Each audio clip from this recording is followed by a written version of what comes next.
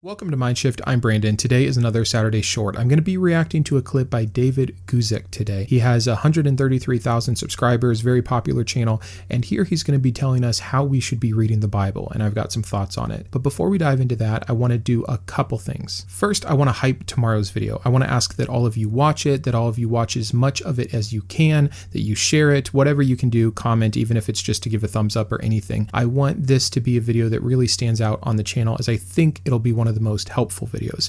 Sometimes I do videos to entertain and to inform, and generally speaking, everything I'm doing has an end goal of helping people, but videos like the one I'm going to be doing tomorrow really have the potential to do. I'll be covering the 7 things that kept me in the faith longer than I should have, and these traps that the average person can get stuck in so very easily, and also how to get out of them. So please stay tuned for that. That'll be tomorrow at 9 a.m. Central. The other thing that I want to note is many of you have said, hey, I don't get your notifications anymore, and I've turned on notifications. I've done everything right. What's going on? I have no idea. YouTube must be a theist. I really just don't know. What I can tell you is I've been extremely consistent. I started exactly 4 months ago, and I post videos every single Tuesday, Thursday, Saturday, and Sunday at 9 a.m. Central Time. I have not missed one yet. We have well over 70 videos in just 4 months. I'm probably doing myself a disservice by putting out so much content while the channel is still smaller, because I know that not everyone has seen every video.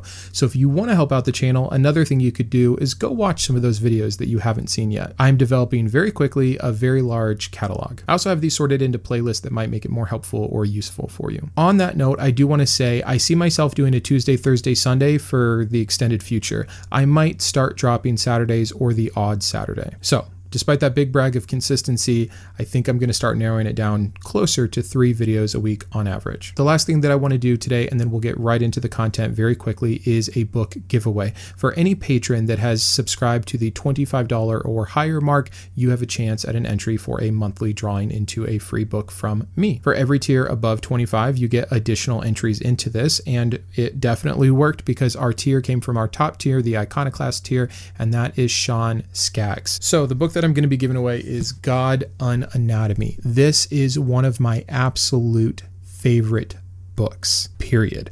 I'm in love with this book. In fact, it's going to be our next series. So what the author does is she breaks down every individual anatomy part by God: stomach, face, genitals, feet, etc. She has a massive understanding of the context of the time, about what this God was like and how he was perceived and how it has changed between the Old and New Testament, as well as other accounts of this God and other gods of the time, etc. Like, it is a fascinating book. So I think what I want to do is follow her and chapter by chapter kind of do a breakdown for you, or a summary for those of you that aren't going to take the time to get through this chunker. Shawn, I hope you enjoy this. If nothing else, it'll look pretty on your bookshelf. I'll connect with you on Patreon to get your address if you're comfortable with that, and send this out to you. So thank you for your patronage. Thank you to everyone else who has been supporting the channel. We have about 50 of you that are doing so right now, in addition to all of the other ways that you guys do with your liking and watching and sharing and subscribing.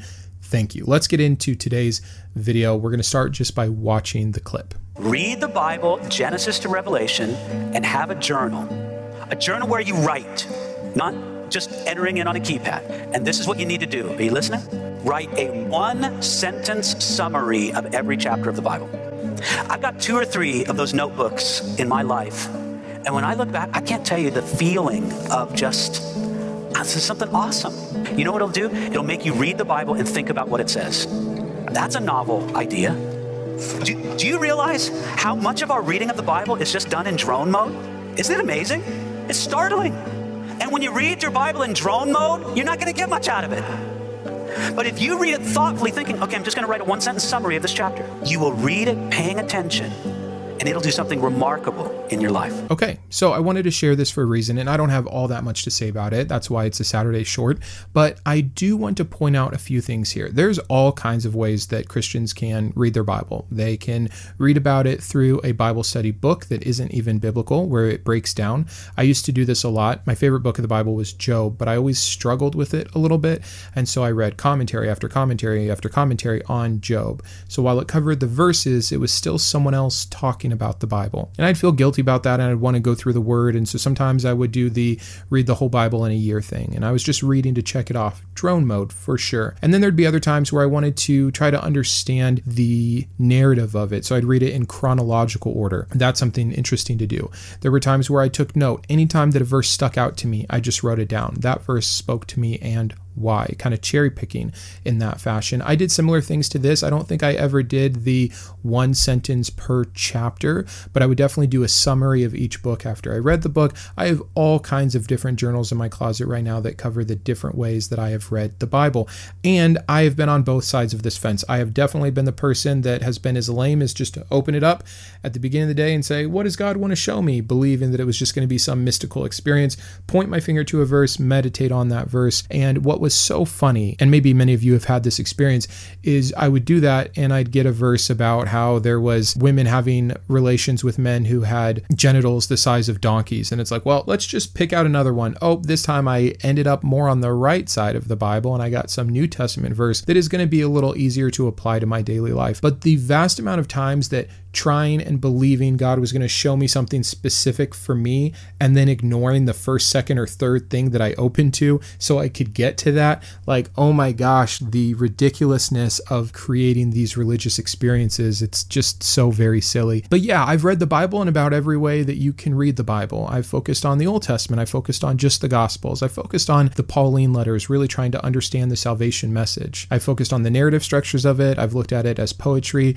I've gone back with second and third readings after I became a little more progressive to try to understand more of the meaning and the allegory and the metaphor. I've read it where I took it extremely literal, every single word. I've read this Bible with a belief that it is inerrant, and I have also read the Bible with a belief, even as a believer, that this was man-made and fallible. And I've even read the Bible now as an atheist, looking at it for what it's worth in human history. So, long story short, I feel like I have something to say about how we read the Bible. I would like to double down and join David in encouraging you, the believer, to read your Bible and to not read it on drone mode and to indeed read it Genesis to Revelation. Don't skip the boring books. Don't skip the books that don't make sense to you. Don't skip the lineages. Don't skip the hard parts. Don't skip the controversial parts. Read the Bible in its entirety. But do not do this one sentence per chapter wrap up, because here's what you're going to do.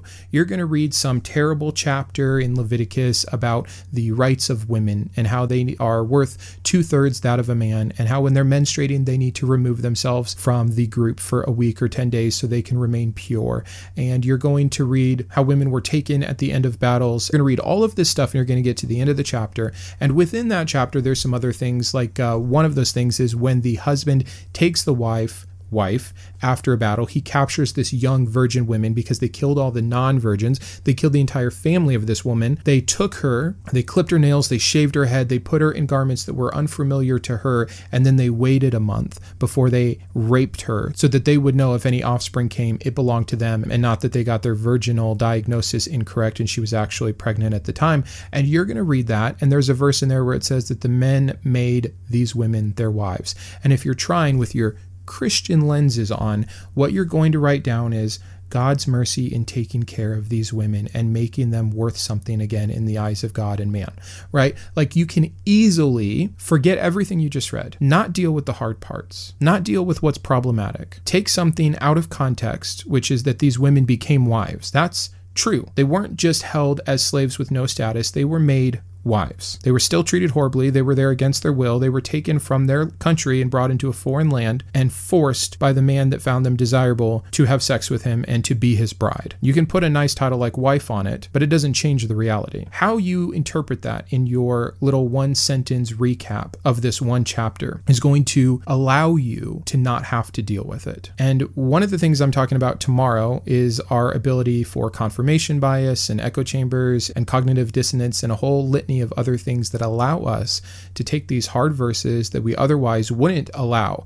right? Like if you read this same exact verse in the Quran, you would say evil, horrendous, but then it's Yahweh instead of Allah, and all of a sudden you have a different idea. You see justice, you see mercy. So you write down that God takes care of women, that he cherishes women, that he has a plan for women, and that just as we can see him provide a place for them to get married, we can associate that to Jesus being the bride of the church, and we can make some corollary here that doesn't exist or is extremely stretched, and that's what you're going to write down. And that's just one example. If you are going through the Bible with Christian lenses and your goal is to write one sentence that's going to be useful and meaningful to you when you look back on it, you are going to summarize these books in a completely inappropriate, inaccurate, and unfair way. If you're insistent on taking this kind of advice, I wonder what it would be like if you tried to write a one-sentence summary that was as detailed and descriptive of what you just read. In this chapter, God sends his army to kill the soldiers, the mothers, and the children, and leave alive the young women that have not known a man yet, for an Israelite soldier to come and pick the ones he thinks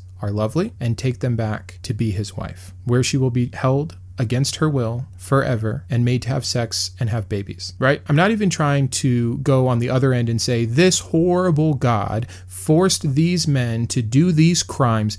Just report it. Pretend you're a journalist, and the only source you have to go on is this chapter, and you want to get as many facts out as possible in one sentence, or let's go up to one paragraph, whatever you want to do. I wonder if you did it that way, if you'd have a very different interpretation of the Bible, yet alone going and trying to look for the errors and the contradictions and the problems, and only writing down the things that stand out as against God's nature. What if you wrote down all the things you think about God? God is loving. God is just. God is all-powerful. God is omniscient. God cares about his creation. God cares about each individual. God has a plan for everyone. God wants none to be lost. God wants all to be saved. God is slow to anger. God is quick to mercy. Write down everything you have assumed about God that has been told to you or that you need to believe in order for this religion to work. And then chapter by chapter, verse by verse, as you go through the Bible, if you see something that does not correlate to that, I want you to write that down in its column. So if you have a column over here that says God is just, and then you read a verse where God has David's wives raped in front of him in public as punishment for David's sin, write down forced rape of wives for husband's sin. And do that throughout the entire Bible, being honest, and see how much of God's character adds up. There's a lot of other fun ways we can read the Bible to discover exactly the truth. Bart Ehrman has something that he has his graduate students do where he says, just read the 4 Gospels and write down as many details as you can. Who came to the tomb? How many angels were there? Who was the first one to see Jesus? Did they go and tell anyone? Right? Every little detail you can, and then compare those 4 accounts.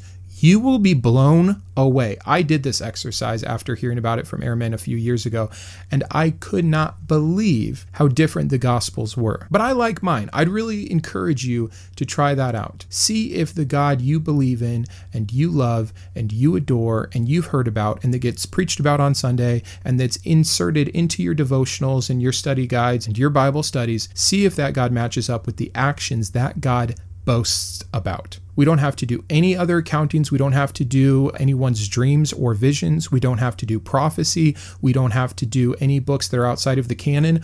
Only within the canon, red letter text in the New Testament or any time in the Old Testament where it says God did this or God said this or God commanded this. Just from the source material itself, what this God claims about himself and allows us to know about him, go ahead and write those things down. I dare you. You'll never hear that preached from the pulpit. Couldn't it? Shouldn't it be? Shouldn't we have a God that is good enough, consistent enough in nature, that is holy enough, that wrote a book that is perfect, or at least inspired it, or at least used fallible man to record his words, which you'd think they would take pretty seriously in their recording of it? And shouldn't he live up to that? Isn't that what you would expect? Like if you had never read the Bible before, all the excuses and apologetics come into your brain about why it's not like this and why it can't be like this. If you had a perfect God, wouldn't the narrative of that God's beginning in our awareness and his creation of our universe and our planet and his interactions with first people and his sending of his son down to earth, wouldn't all of that align? I absolutely think it should. Read the Bible, do my exercise, and then see that it doesn't. What would it force you to conclude? One of 2 things, I would guess, that this God either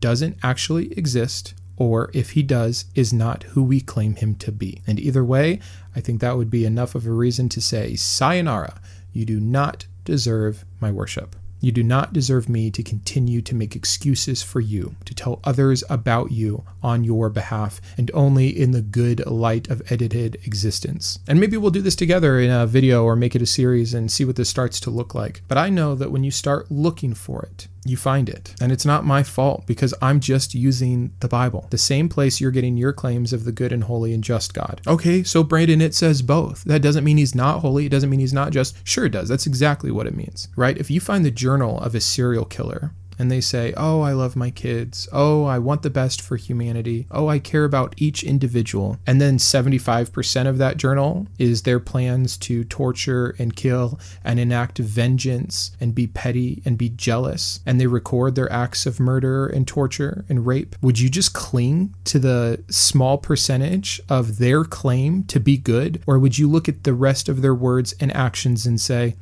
doesn't add up, and judge them accordingly? I think we all know what the reality there is. So why do we make these excuses for God? I really don't know. That's all I wanted to say today. If you're going to take advice like this from preachers on how to read the Bible, please understand that it is already being done to manipulate you into only seeing the good parts that get in the way of truthfully and accurately and responsibly reading this book or collection of books. So, challenge extended. Thank you for watching. Have a wonderful day. Do be here tomorrow at 9 a.m. Central Time for the next video. And until then, keep thinking. I wanted to personally thank my top tier Iconoclast patrons Shawn Skaggs and Jason Rollins, and my Atheist Advocate patron Jarrod Nichols for their incredible generosity. Also a big shout out to my Secular Scholar patrons, of which we have some new ones. All other patrons are listed in the description of each video. Please consider joining this great group if you enjoy these videos or believe in my mission. Thanks and have a great day.